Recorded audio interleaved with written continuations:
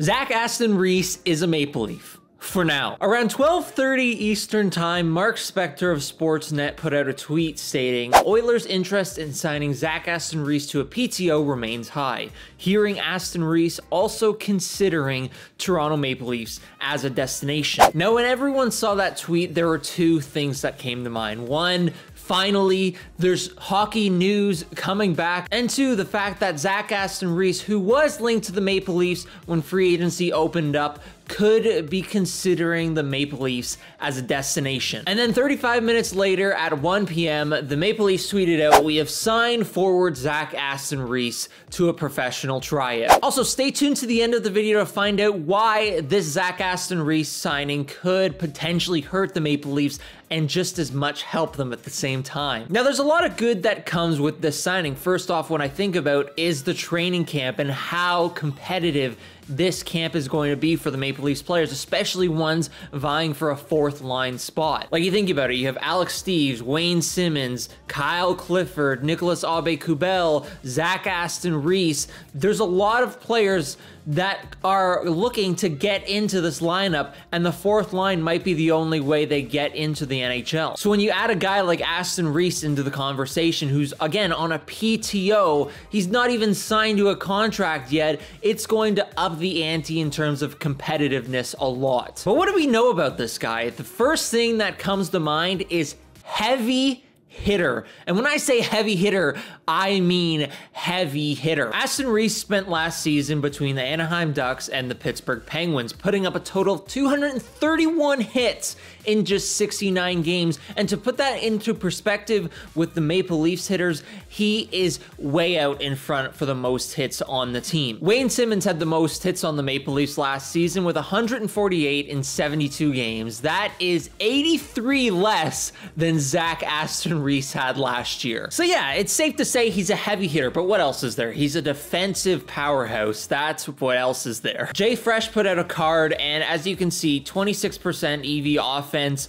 EV defense, though, 99%. Aston-Reese in the defensive zone seems like a god, and on the fourth line, especially with a guy like Aube-Kubel, who has a lot of speed and a lot of tenacity with the puck, that could work out very well for Toronto. There also is some penalty kill time there, so he could be a guy who could come in for Ilya Mikheyev, who's left the organization, and could fit in seamlessly. He might not, but he is, again, a heavy hitter. He's got some speed. He is great in the defensive end, and that could be another thing that works well for him and the Toronto Maple Leafs. The offensive side of his game isn't really the best thing to look at. He had 15 points in 69 games last season. And really, one of the good things about coming to the Maple Leafs and possibly getting a contract is they could help him fine-tune his offensive game and maybe find some subtle things that he could do better to improve his offensive capabilities and to allow him to get more points and be just a depth player who the Maple Leafs can rely on to get points down the stretch and possibly even in the playoffs. All right, that's a stretch. The regular season hasn't even started. Training camp hasn't even started yet, and we're talking about the playoffs. Let's just put that aside. Aston-Reese makes the most sense for the Maple Leafs right now. Just imagine a fourth line with a guy like Aston-Reese who had 231 hits in 67 games, and a guy like Nicolas Aube-Kubel who had 140 hits in 74 games. That'll be one of the heaviest hitting lines in the NHL, and it's going to be something as well that the Maple Leafs haven't had. You have to remember the last few years of the fourth line has been Jason Spezza, who's a great point getter, a great leader, but he wasn't that physical. Wayne Simmonds, who was the most physical on the team, but he didn't have a lot of offensive capabilities at times, and he was more on the slower side with and without the puck. So you add these two in, a speedy guy like Aube-Kubel, who doesn't quit on the puck, has a similar style of play to Zach Hyman, but isn't as good, isn't as productive in terms of offense, but he's still there. He's still good. Then you have Aston-Reese, who's very good in the defensive zone,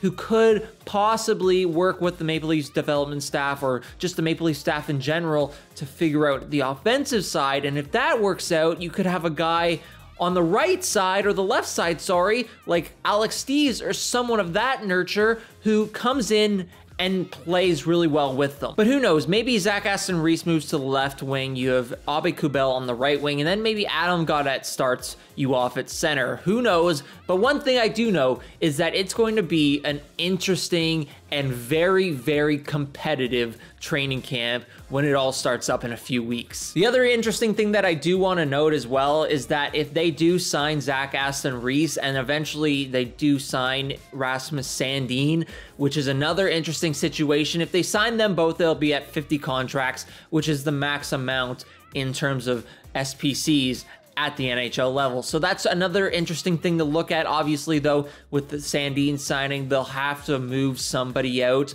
to get him underneath the cap. So if that happens, that's going to be interesting. But again, training camp is going to be as interesting. But yeah, that is going to be it for this video. Thank you so much for watching. If you did enjoy the video, make sure to leave a like. If you really enjoyed it, subscribe and smash the like button if you're ready for Leafs training camp, because hockey news is finally coming back. Hockey is coming back, everything is coming back, and it feels so nice to finally be talking about it again. So let me know in the comment section down below as well what you're most excited about. Thank you so much for watching. We'll see you in the next video.